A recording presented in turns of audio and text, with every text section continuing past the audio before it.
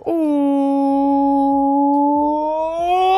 up, everybody? Coach Mills here, coming at you with a brand new Overwatch video. And in this video, I'm going to be breaking down the top 5 aim tips so that you can hit every ability and every shot. So I'm going to be breaking down the 5 most fundamental things that you absolutely have to know, what you need to practice, that you can just pop off and dominate mechanically no matter what character you're on. So make sure you watch to the end, smash that like and subscribe, and go to the GameLeap website in the links down below right now. There's never been a better time with our special 50% off spring sale. We have in-depth advanced guides, VOD reviews, tips, and tricks over every single character in the entire game of Overwatch. So go check it out right now in the links down below. But without further ado, let's jump into the video. So the first thing that you need to understand is the different types of weapon fire, because people kind of loosely understand what these mean, but they directly affect how you should aim. So it's important to break down the differences, because there is hit scan and there's projectile. I'm going to explain how each one of these work and the differences in aim between each one, and even more differences between the types of projectile aim. So first off, let's talk about hit scan, which is you see a target, you click on them, it will register basically if that target is in your crosshair, and it will instantly do damage. It is called hit scan because it's basically scanning to see if you hit the target, and it's happening instantly. Someone like Soldier, someone like McCree, someone like Widowmaker, these are all hit scan type fires. Now, unlike hit scan, a lot of abilities and a lot of other types of fire are projectile, where they have a certain amount of travel time. Now, this is going to dramatically change the type of aim that you should aim between each one, but let's first talk about the differences between each one and things that can happen with projectiles that cannot happen with hit scan. So with hit scan, you can literally either be tracking ahead or you can be flicking past ahead, and all you have to do is tap the fire button as you're crossing the point where your crosshair is crossing the head, and you're going to hit that target. Or you could even be holding your crosshair into place, and as a head crosses through your crosshair, you tap it right then and you could kill a target, which is something that you just can't do with projectile. Projectile, because of the travel time, you're gonna have to be leading every single one of your shots, which means that type of aiming that I just described in that first section with hit scan is not gonna work with projectile. There is a fair amount of reading the enemy or looking and analyzing where they're gonna go. Now, something about projectile though is not all projectiles are the same, right? They all have different speeds, whether it's a sleep dart or a May Icicle or a Hanzo arrow at different speeds or a fire rocket. Every single projectile is going to have a certain amount of specific speed to that projectile, so it's important to get used to each and every one of them. And some of them, like Hanzo's arrow, which is really quick, you can aim in a very similar way that you would aim with a hit scan. Not much lead, honestly, especially if you're from that mid to close range. You're basically using it like it is a hit scan. If you're using your storm arrows, you're using it like it is a hit scan, and you could aim like it is a hit scan. But if you're really far away or you're using something with a lot slower travel speed, you're gonna need to be leading your shots a lot more. Now, something in general that you need to understand about projectile is that there is always a percentage of failure. There's always a chance that it will not hit, no matter what, because of the fact that enemies, when they're on the ground, they have their feet on the ground, they can crouch, they can move left, they move right, and because of that travel time, you are always only getting a percentile. Unlike hit scan, where if your crosser's on their head, you press your trigger or your mouse button or whatever, they're gonna die. But projectile is never 100% sure. You're just trying to get that number as high as possible, and when the enemy is jumping or in a fixed position, then you can actually get that number to 100%. And those are the shots that you should be trying to hit a giant percentage of the time. That's why you also, on the flip side, never jump against the main, never jump against the Hanzo, because good projectile users will hit those shots. Now, the last thing that you need to understand about this is while it can happen to both, technically, it's gonna happen to projectile basically way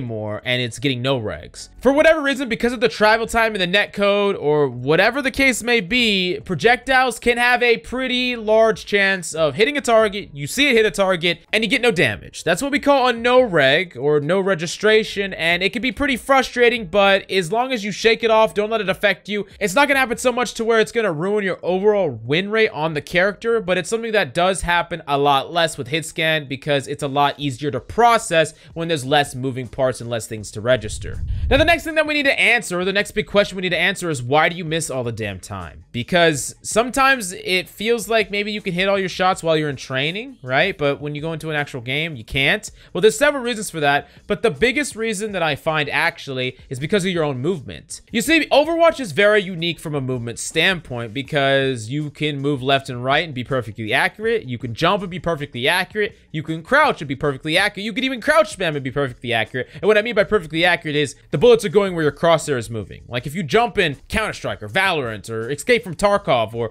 basically most games, most shooters, you're gonna have a giant amount of inaccuracy while you're flying, moving, crouching. Not in Overwatch. However, it does make the shots harder. And what I mean by this is I want you to go in like a random training section and just play McCree or Widowmaker. Look at a bot. Don't shoot at the bot, but just look at them, zoom in or whatever you want to do, and just start crouch spamming and moving left and right. I want you to see just how much your crosshair is moving. How far is it moving? Up, down, left, and right. Essentially, when you are moving or twitching like crazy, which becomes a habit in Overwatch because of the fast movement and the ability to be accurate while you're moving, it actually can inversely affect your aim. Now, sometimes it's worth it. Like if you're a Soldier 76 trying to challenge a Widowmaker, it's a lot more worth it for you to do some amount of damage to that Widow, because first off, you have a rapid fire weapon that is going to be easy to deal damage with even when you're moving, or at least you're going to be able to do some damage with. But if you stand still and try to beam down the Widowmaker and she headshots you, it's over. So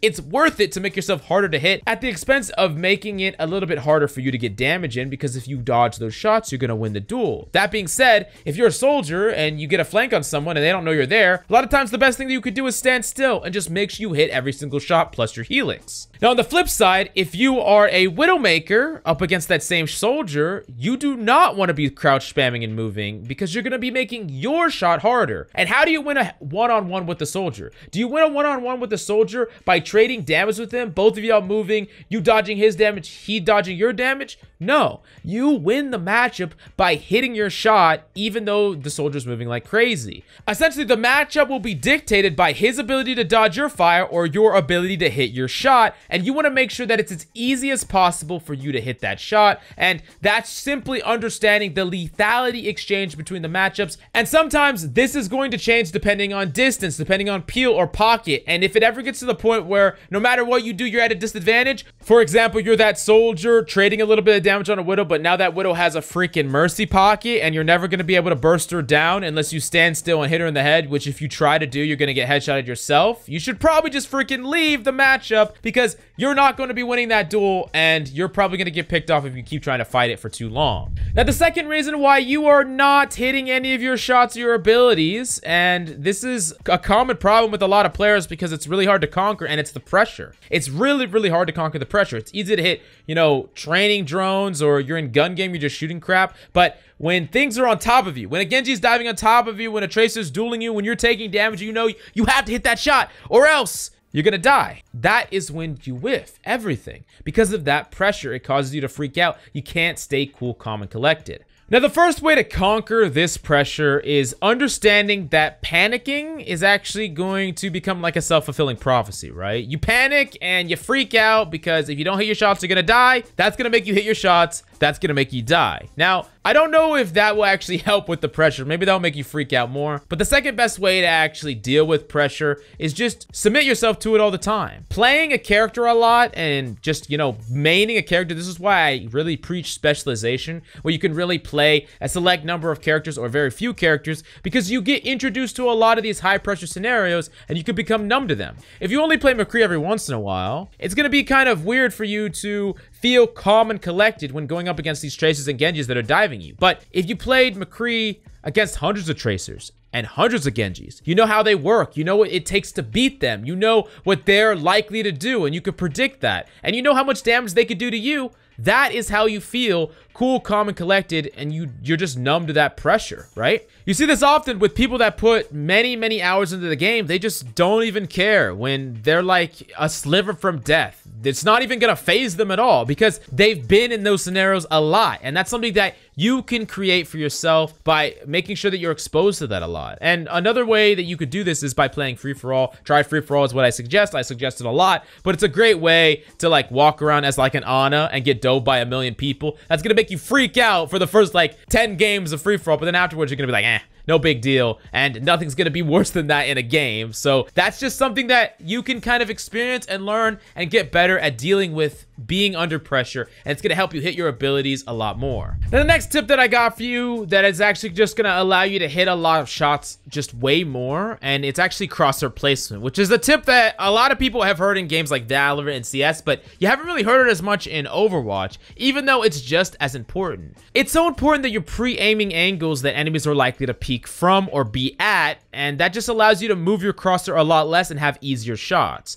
Like, it's crazy cool to just randomly, like, peek an angle as Widow, right? And the enemy Widow is, like, way to the left side angle, and you just flick across your entire screen and headshot them. But that is not as easy as just pre-aiming the angle that you think they're at and moving, like, an inch to headshot them. It's the same way with dealing with a Widowmaker as, you know, a Soldier or a McCree. Being able to put your crosshair near where you think they're gonna peek out is gonna allow you to move a lot faster and move a lot less towards where they are, which means you could put a lot more pressure on them, hit more shots, and you're just going to be more effective overall. On top of that, if you're playing something like a Hanzo, aiming head level where the Ryan has his shield up is going to allow you to spam a lot more damage right into his head, just doing more damage, getting more ultimate charge as the game goes on. Now, the last thing that you need to understand to have absolutely godlike aim in Overwatch is the difference between tracking and flicking, and I think the misunderstood difference in tracking and flicking. So these are notoriously the two types of aim people talk about. They talk about tracking, and they relate it to characters like Soldier and Tracer that shoot a lot of tiny pellets, where generally you are tracking their movement as they run across, and this can be something that is typically associated with that type of spray. And then they talk about flicking,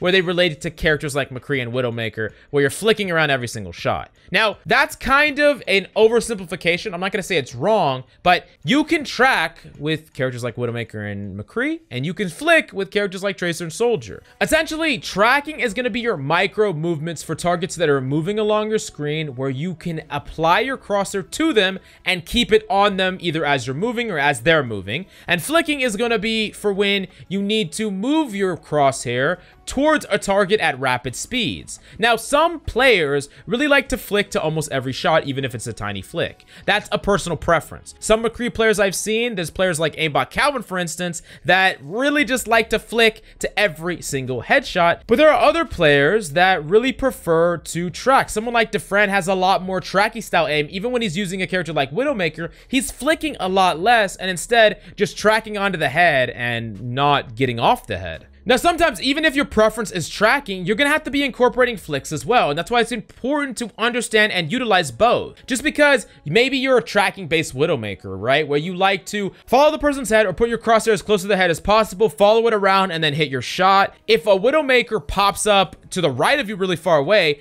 you can't just track over there very simply. You have to flick over there and at the very least get as close as possible so that it's a lot easier for you to track onto them. And if you're a Tracer who prefers something like tracking as well, if an enemy appears to the right of you really quickly, being able to blink and flick to them before you then engage your tracking is something that you should also be prepared and practiced for. So these are the two things that you need to understand, and mastering both of them and incorporating them into your gunplay is going to be your best bet. But if you have any other questions, please let me know in the comments down below, and go to the GameLeap website right now for a special 50% off sale. You're never going to find a better opportunity to surpass your limits and climb with ease. So go check it out right now in the links down below. But that's all I got for you today. Thanks so much for coming by. I love your faces, and I'll see you tomorrow.